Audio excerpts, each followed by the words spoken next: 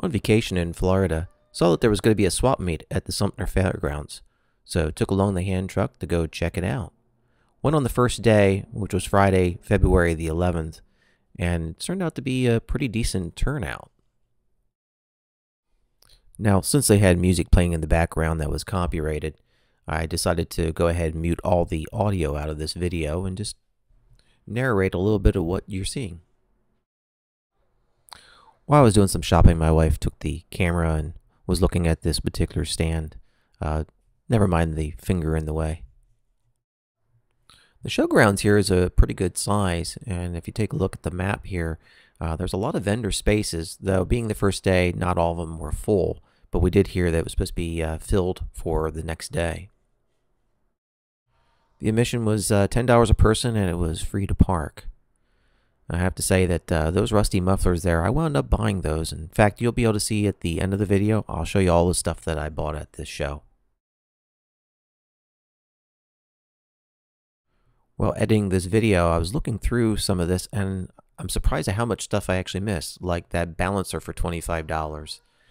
Or a little further down here, there's two quadrajet carbs for $5 a piece. Why did I not see those?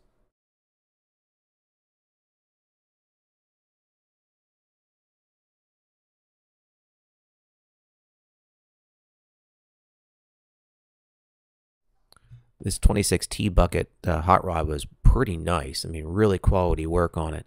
It was $80,000 though. If you want to see more of that, I have a short of that video posted, so go check that out.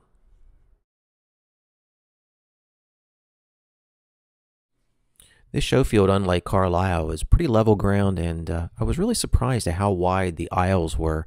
You kind of zigzagged back and forth between all the vendors.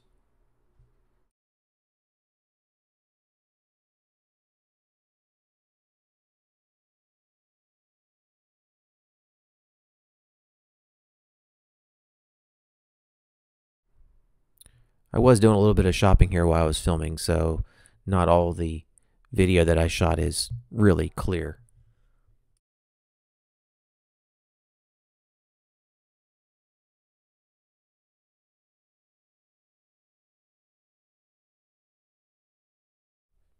All the moldings that were on this orange tarp were $1 a piece, so if you knew what you were looking for, you could really get a good deal.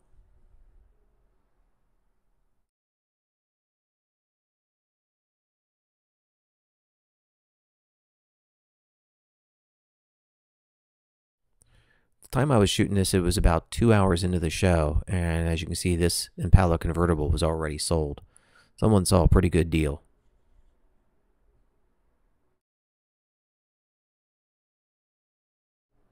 Now, this event was the Winter Extravaganza, so this is a special event. Apparently, they have monthly shows at a couple times a year. There's a couple of months, I think, in the summer that they skip, which I think are smaller and might not necessarily be auto oriented.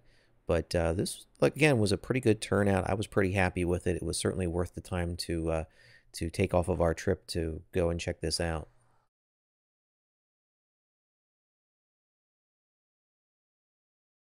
You know, it was a pretty awesome day for a guy from Pennsylvania in the beginning of February to go to Florida in the bright sunshine and 79 degrees. Just a wonderful feeling.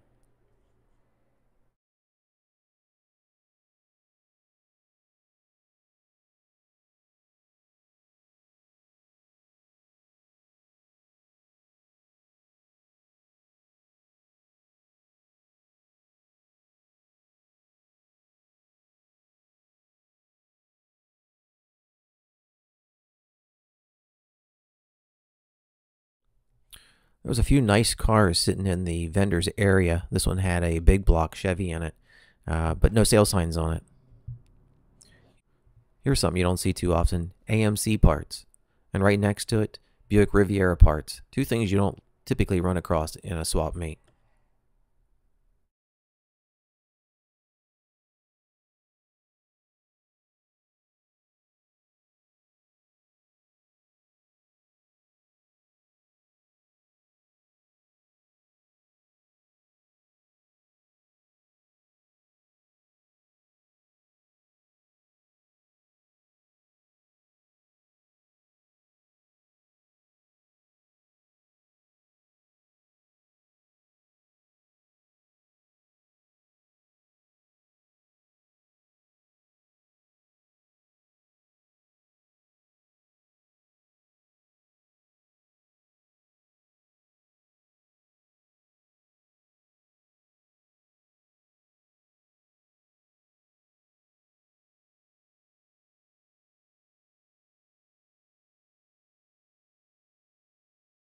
thought this was pretty cool, and I wanted to make sure I shared it.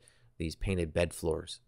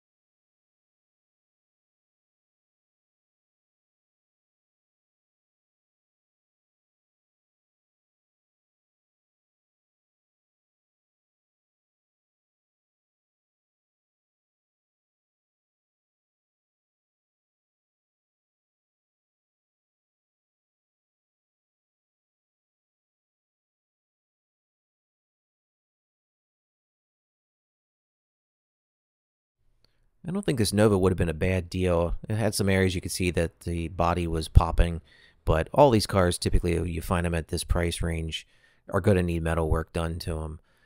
And it's a 68. That's 1 year only dash in that car. If you want to see more on that, I have a short on that. Just check up on my channel. You'll find the short videos that I have.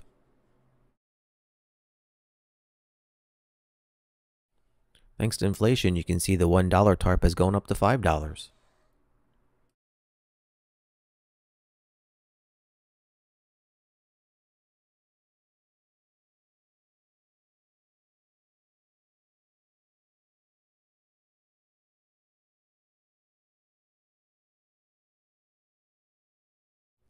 Just like the 67 Impala earlier, this Firebird had no price tag on it.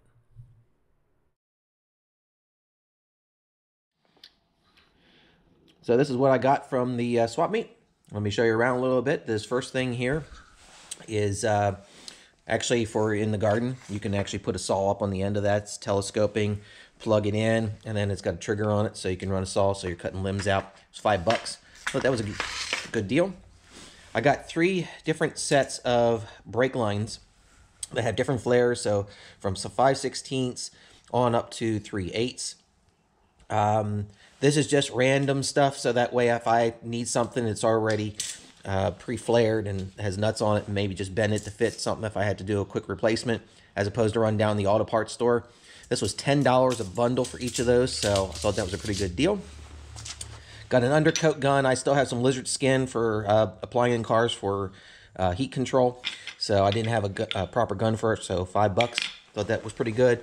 Got a die grinder. Says it's good. $5. I have one of these. It's old, cheap Chinese.